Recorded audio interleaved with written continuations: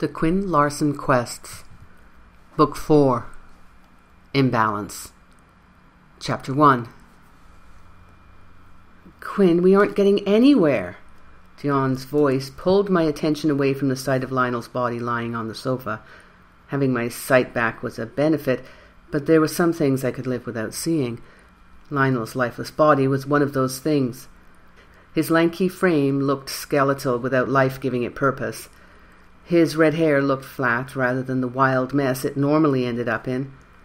If you don't concentrate, we won't get him back. She poked me, and I came close to telling her that the apprentice doesn't hurt the master, but she was right, and I'm not that kind of wizard.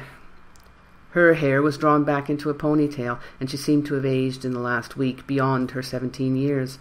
Her green eyes blazed out of dark rings of exhaustion. Okay, let me cover him, and then I won't be distracted. I broke the circle and placed a blanket over his body, gently, as though he was still sleeping rather than empty. I had no idea whether he felt the cold or not, but it made me feel like I was doing something to help. It had been 3 days, and we hadn't been able to find any spells that would bind Lionel's spirit back to his body. At least he didn't look or smell like he was decomposing. The spell you used on his body is holding well. I tried to touch his cheek, something I failed to resist doing daily. I couldn't make contact with his skin. There was something encasing him, probably the spell that slows time. For heaven's sake, Quinn, snap out of it. Dion pulled the back of my shirt and dragged me back to the circle. He'll be fine long enough for us to get it solved, but only if you help. I don't know enough magic to do this alone. She twisted her ponytail into a knot behind her neck and rubbed at her eyes. Even at her age, the stress was starting to take a toll. I had to admit she was right. This wasn't like it was with Kate. Lionel wasn't dead. Okay, let's get this done. I wasn't going to let the hopelessness take over. You know what we need to do. We'll take a break after this. We can keep working, she said. We don't need to stop. I knew too well the danger of doing magic when you're tired. Dion was young. She might be able to go longer than me, but she was also inexperienced. We'll take a break. There's no point in burning ourselves out. We have time. Like you said, Lionel will be fine for a while. Quinn, No, this time I mean it. Finish the preparation. Maybe this will be the time we get what we need. I gave her the look I remembered hating from my training days, the one that promised serious but unspecified repercussions for not obeying. She nodded and closed the circle again. Yeah, everyone we asked said the only answers would be found in the circle. They just didn't know what we were supposed to do in the circle. Too bad Feener couldn't tell us how she found the spells. I laughed. I'm not sure anyone would have gotten the answer out of her, even if she could help us. Feener will do anything she can to punish me for imprisoning her. Well, maybe punish was too soft a word. Dion sat across from me and then tossed the candy and precious stones into the center. Okay, what's next? I smoothed the dirt, testing for any contamination. I didn't want any mystery voices or killing spells to surprise us. Nothing seemed to be lurking, and the magic was almost fully returned from the bedrock where I'd sent it for the social worker's inspection. That brought a memory of our last meeting with Ms. Metcalf and her comment about Dion's age. Dion, when is your birthday? Why? She studied the packed dirt beneath her. How do you avoid answering my questions? The oath you took should make you answer. She shrugged. I was going to answer. I just wondered why. Maybe the oath is more patient than you are. The oath wasn't sentient. I want to know how long we need to worry that Miss Metcalf is going to drop by. Oh, yeah, it's in 2 months. I've already told Miss M that I'll be leaving school when I turn 18. I created a small circle between us, hoping it would contain any danger. Aren't you close to graduation? Who cares? I'll be able to learn magic full time. Lionel can help make a room for me upstairs, and we can be a real coven, or whatever we're called. I looked up to see that she was focused on the candy wrappers. It would be a waste for you to quit school. She looked up at me. But I get to move in here, right? I dreaded the thought of having 2 apprentices living with me. especially one who seemed to find loopholes in her oath so easily. That's the usual arrangement. Her smile was a contrast to the worry that had tightened her face. Great, I can probably start moving some of my stuff in over the next couple of months. I agreed, but you are not moving in until you are free of the system. She picked up the candy and tossed it between her hands. Yeah. Now let's get to it. Who are we going to call?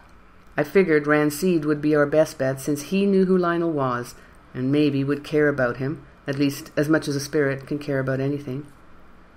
Okay, this inner circle won't let anything out, but you can put things in. Place 2 of the candies there and call for Rancid. Dion did as I had instructed. At least, when it came to magic, she was willing to obey. She whispered the spirit's name. Will he come right away? I gestured for her to be silent. We listened for a few minutes, and then a faint sound of rustling leaves came to us. Remember your question. He is likely to try to get something more than the candy, or give you useless answers. She nodded and called his name again. Suddenly the rustling noise changed to a roar of pain and then silence. Dion opened her mouth, but I held up my hand. If Rancid was angry, we needed to be sure he was in the circle before asking questions. If he wasn't there, our questions would float through the spirit world, and that meant anyone could answer. The way our luck was running lately, it would probably be a killing demon, or that voice. Why have I been summoned? His voice came just before a little whirl of dust disturbed the earth.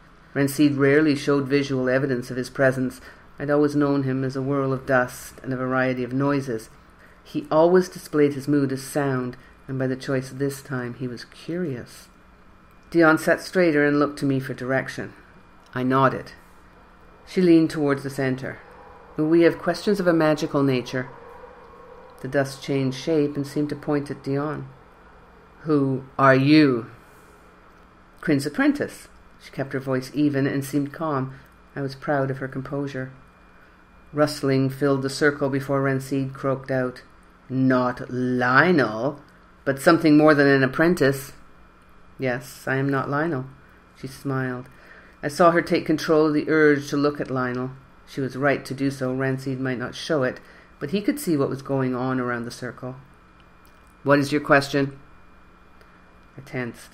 We'd rehearsed how to ask the question, and if Dion followed the plan, it would be fine. And she did her own thing. Well, I wasn't sure what would happen. We're looking for a spell to bring a body and spirit together. She was sticking with the plan. After a long pause, Rancid said, There is one. What will you pay for it? She looked at me and I motioned for her to continue. What price do you want? He laughed. These candies and 4 favors. Dion narrowed her eyes.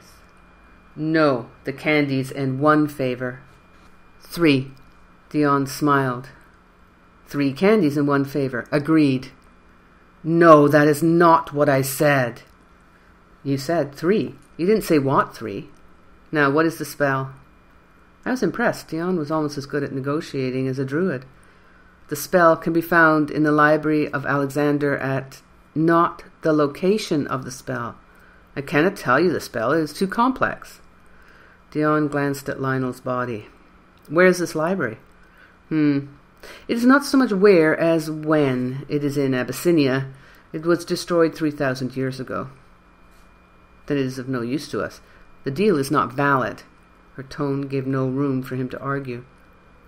Why do you need this spell? Are you dealing in necromancy? The dust whirled in a tight column. I watched her body tighten as the words came out. No, the spirit of a friend has been separated from his body. He is not dead. Was Dion worried about giving too much information, or hiding plain about Lionel? You wish a spell to reunite the friend. Who is this friend? She looked at me. I shook my head. There was no need to give him any information on the hope he'd be able to help. If he had anything useful, he would have given it for the favor. It doesn't matter. Please leave so we can contact someone with more information. Good move on her part. If Rancid was holding back, a knock at his pride would loosen his tongue. Before I leave, I have a message for Lionel of the one name. Rancid's voice was like a rattle of bones. Lionel is not available. Dion was good at diverting questions. I started to see how she managed to get what she wanted from everyone. It is curious that he is indisposed. I would tell him that there is rumor that his time is coming. I'll tell him. Dion looked at me and shrugged. Goodbye. We cleared the circle.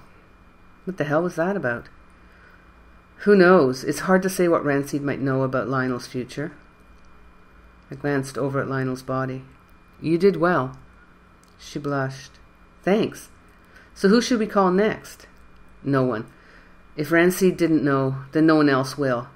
Or no one on that plane. Let's eat. We'll think of something else.